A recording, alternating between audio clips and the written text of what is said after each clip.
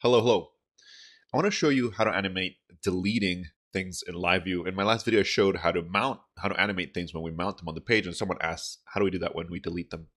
So we have a to-do live here where we have to-dos, and we can check them off. So we have the basic Phoenix click delete, and that just removes it from the DOM and then deletes it from the database.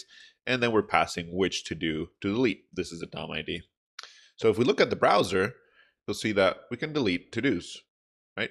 Pretty good, pretty simple. But what about animation? Let's go ahead and take a look at this. I'm gonna delete what we had there.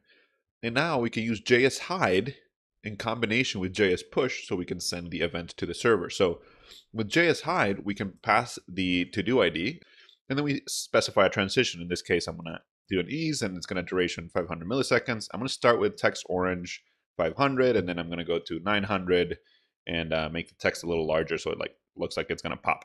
Once we do that, then we're gonna push the delete event, just like we were doing before, to the server, passing the to-do value, right? So let's save this and let's take a look at it on the browser. And now you should see the little animations there. Pretty cool, right? I hope you like it.